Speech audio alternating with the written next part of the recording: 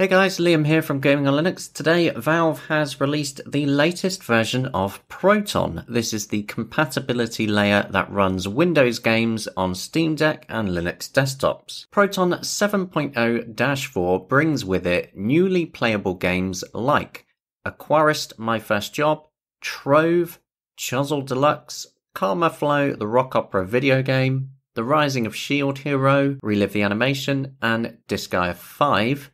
And also Zuma's Revenge as well, which you will see here on your screen right now. This was me testing it out a little bit on my Steam Deck earlier. There's quite a lot of bug fixes that come with Proton 7.0-4 as well, including Elden Ring getting stuck on a white screen on first launch. There's a fix for Chrono Trigger and Adventure Pals crashing during cutscenes. Video playback is fixed for Postal Brain Damaged and Lost Ember. Hardspace Shipbreaker failing to connect to online services, and absolutely loads more like Bloons TD6 crashing on touch input.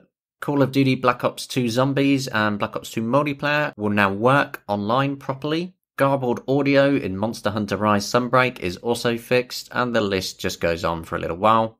I will put a link to the changelog in the description of this video. This is just your usual quick news tip that a new version of Proton is available to go and download in your Steam library. Every release that we have of Proton brings us that little bit further towards even more compatibility for the tens of thousands of games that are on Steam.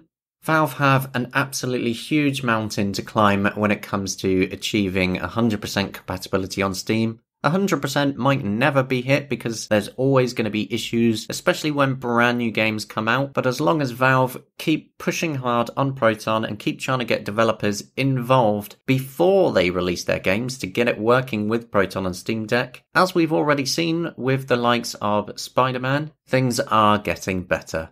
That's all for now. I will catch you next time.